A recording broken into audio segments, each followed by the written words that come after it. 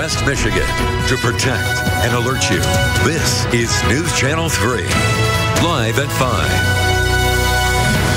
5. Good evening. Court dates have now been set for the 16 Michigan Republicans who are accused of creating a false slate of electors and forging documents to overturn the election of Donald Trump in 2020. And our political reporter Rachel Louise Just has more on the fallout of those felony charges Republican officials and activists are facing. Court records indicate more than a dozen Republicans are expected to appear in a Lansing court on August 10th to face 8 charges each over the alleged fake elector plot. Attorney General Dana Nessel says these 16 people coordinated an effort to sign documents falsely claiming they had the authority to declare the election for Trump based on disproving claims that the 2020 election in Michigan was fraudulent. Former MIGOP Chair Saul Lanuzis tells me he believes Nessel, a Democrat, is making a political decision by going after Republicans. I think this is a gray area. I think it's very unfortunate, and I think it's unfortunate that it's being politicized. After radio silence for the last nearly 24 hours, the state Republican Party responded in an unattributed tweet, essentially echoing what Lanuzis had to say. Where there is overwhelming evidence of guilt in respect to multiple crimes, the most political act I could engage in as a prosecutor would be to take no action at all. Political science professor Paul Rozicki says politicization can't be ruled out. I think it's a possibility. Again, I don't know that for a fact.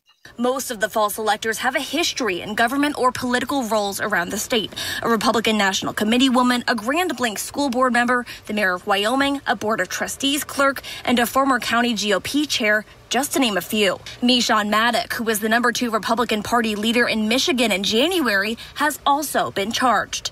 These are folks that hold some real positions of responsibility. I reached out to every elector today. They either didn't respond back, couldn't be reached, or hung up the phone when I identified myself as a reporter. Nessel's state charges may not be the end of the road, though. I think you can make a real good case for federal charges. In fact, I would say maybe in one sense the federal charges might be more important, because it is a federal election. Some legal experts have predicted Trump could also face federal charges over his alleged involvement, too. 6 other states also had alternate elector slates. Michigan is the first state to bring charges.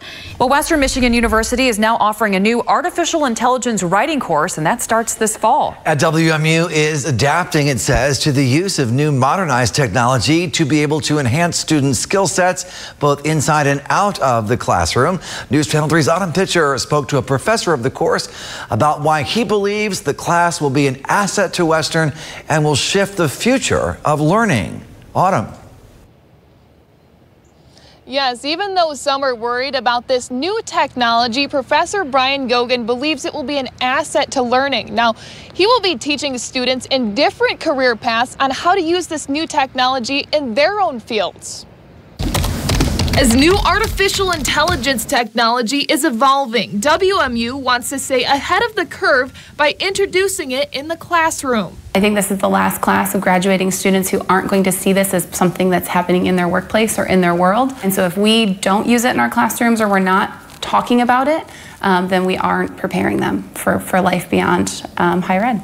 Brian Gogan, Associate Professor of English at WMU, put AI writing and response on the books in June. This class is kind of part of a wider and broader university initiative to really offer classes across the university that allow for engagement with AI. We want to take it to the next level and offer a class a little bit more sustained engagement with this topic. The new course receiving an assortment of interests. A lot of individuals have been contacting me, really wondering what the class can do for them and how it can kind of assist them in their own kind of professional pursuits. Students will have the chance to explore how written communication is impacted by AI tools, along with learning how to use it in their own field. These students will really have the opportunity to put their own thoughts, their own workflows, their processes, their protocols to the test. For example, assisting a teacher with lesson plans. It was important for me to make sure that our students had a competitive edge moving into the workforce. Enter just a prompt asking the tool to write 5 case scenarios that can be used with college students. It's essentially responding to the assignment that I gave it. So it's teaching you and you're teaching it at the same time. Right, and that's where this idea of a thought partner comes into play. Although the virtual assistant is in question, some worried about the elimination of critical thinking skills and creativity. It still needs your lens to contextualize, to put in your experience, your examples, to make connections. Other professors at the university voicing concerns over cheating on tests. It doesn't do a great job of detecting. Even the software created by OpenAI can't detect very well AI-generated content. And if you run it back through... Is that concerning? I think a lot of instructors find that concerning. Like, we don't know where it will go, and I think we're all learning together. The university is pushing professors to adapt the new tool in their classrooms. However, Gogan tells me it is up to the specific professor on whether or not they decide to use it or not. Now, this course is being offered to graduate, undergraduate, and non-WMU students who are simply interested in the new technology. We will have more resources on how they can register on our website, WWMT.com.